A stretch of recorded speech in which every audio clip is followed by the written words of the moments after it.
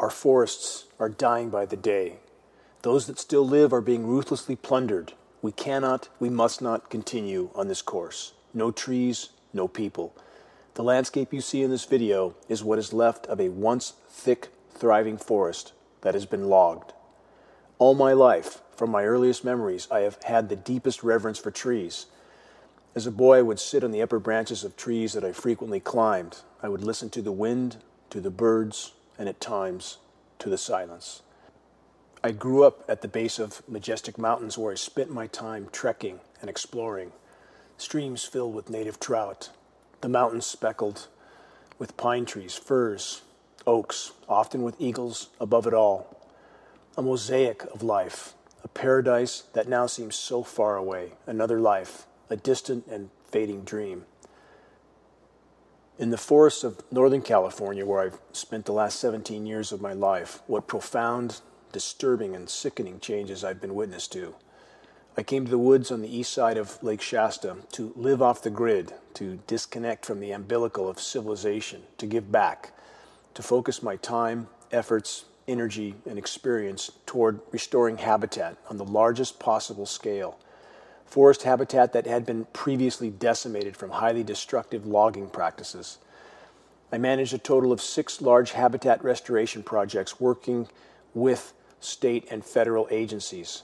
For a number of years, I toiled, bled, and sometimes cried in the forest. The decimation done from the former plundering of forest resources was incomprehensible to me.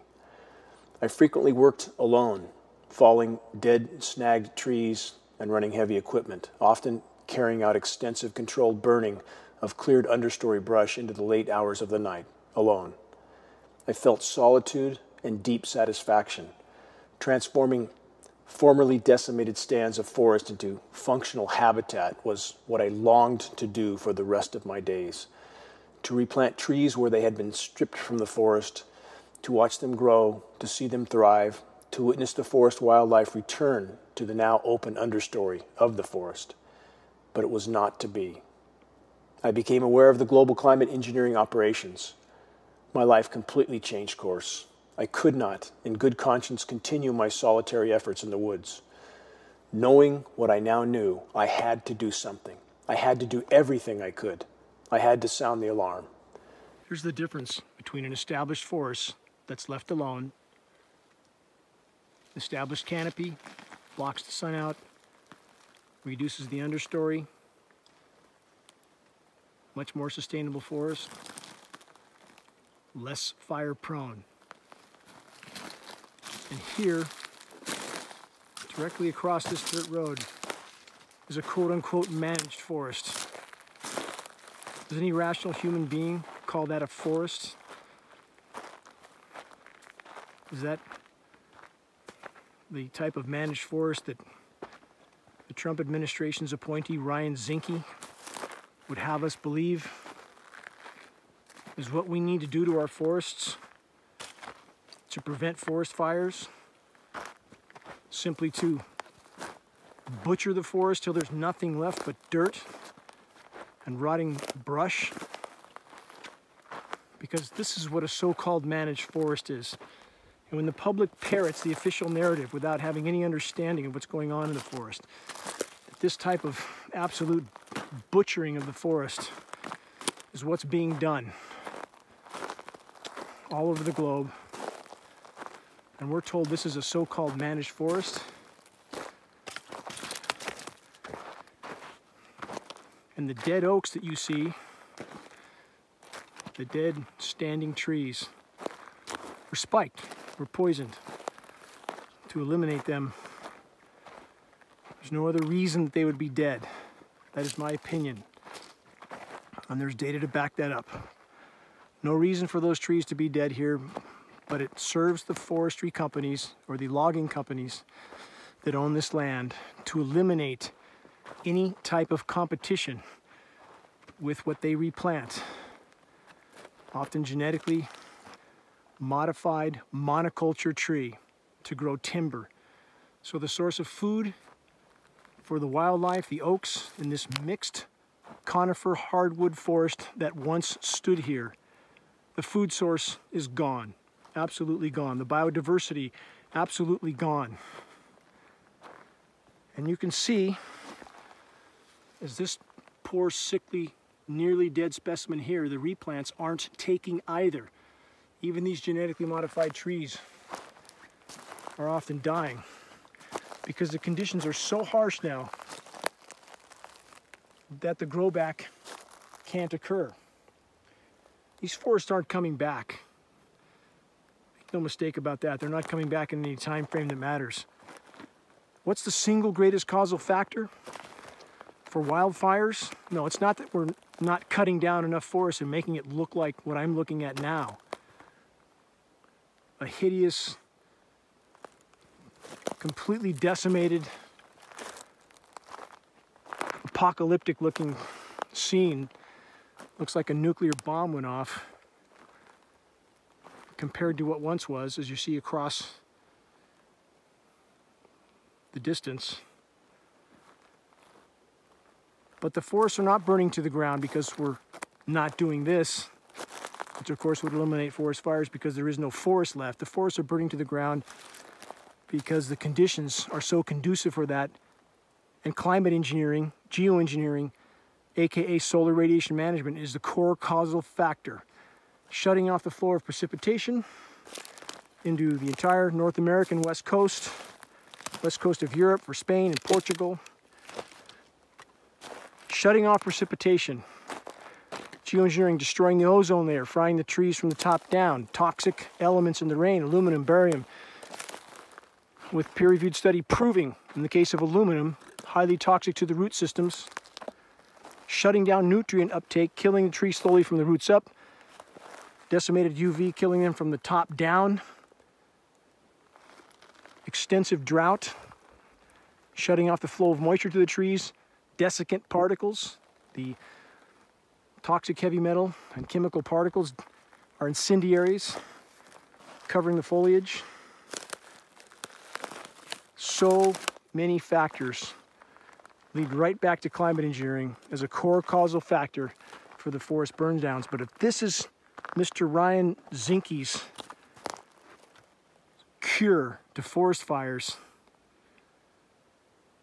it shows the level of insanity we live with now. And for anybody in the public who accepts such an absurd official narrative, please investigate.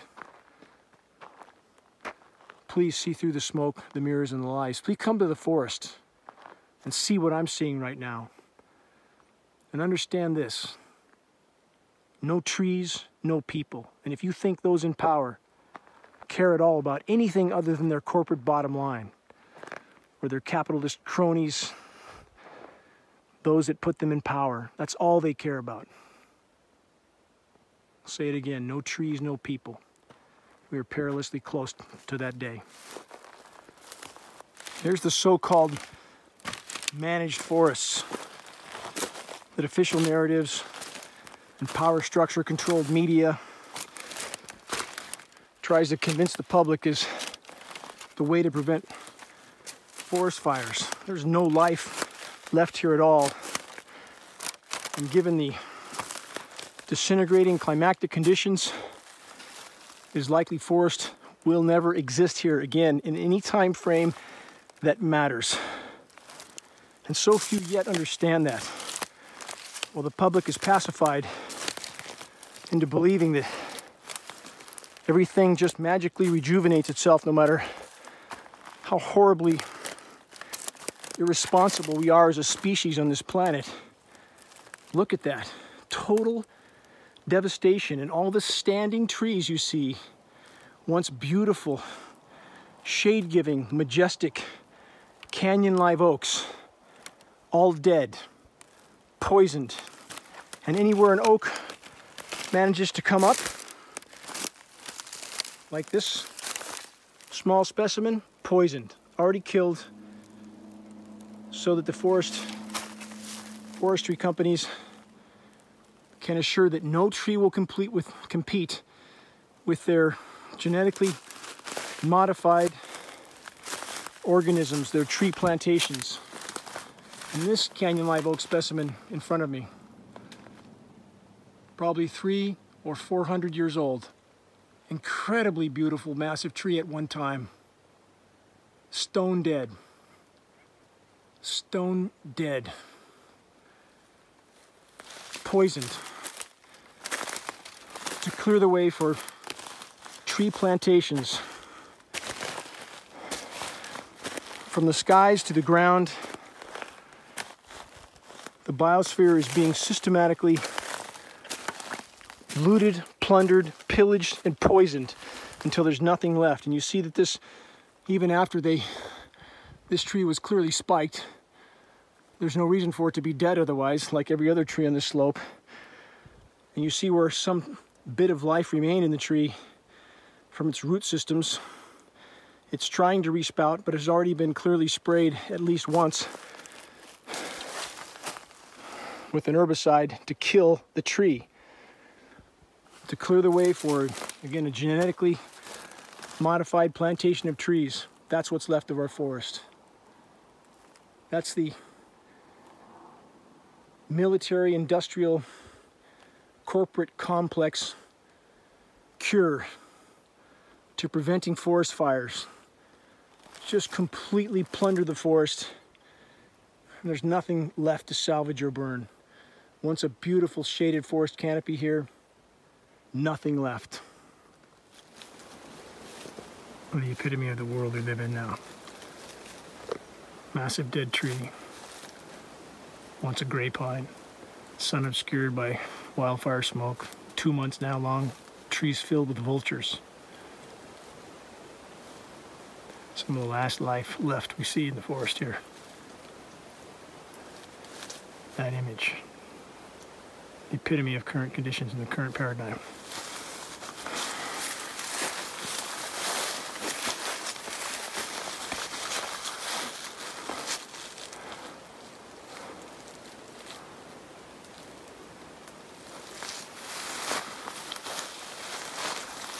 Such is the state of the world.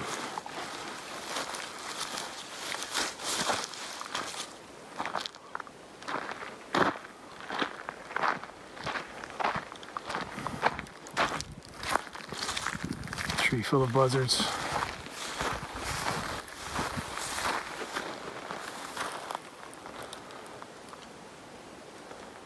Who can rationally deny the fact that the human race, taken as a whole, has been unimaginably poor stewards of the planet? The greatest and most insane assault the human race has ever launched against the web of life, mathematically speaking, is climate engineering.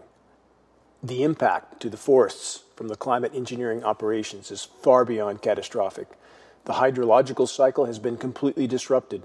The rain that does fall is laden with toxic elements like aluminum, which damages root systems. The ozone layer is being systematically destroyed, releasing immense UV radiation, which damages and kills tree foliage, insects, and everything in between.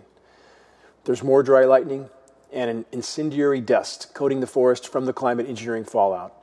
Earth's remaining forests are now incinerating all over the globe. The same official sources that are ultimately connected to the climate engineering operations, that are intimately connected to the ruthless plunder of forest resources, have crafted a narrative blaming the forest incinerations on a lack of, quote, forest management. They tell us the forests are burning down because we are not cutting and harvesting enough trees. This is a lie of unimaginable proportion. What you see in these images is what a so-called, quote, managed forest looks like, completely devastated.